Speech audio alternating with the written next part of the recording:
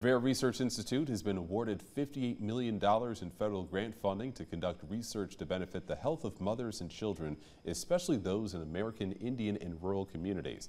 It funds 7 years worth of research. The first grant is for EcoCycle 2, which focuses on how early environmental influences affect child outcomes. Researchers say that it builds on the work that they've done over the past 7 years. The second grant is awarded by the National Institutes of Health to establish maternal health research centers. Avera is one of only 10 places to receive this grant.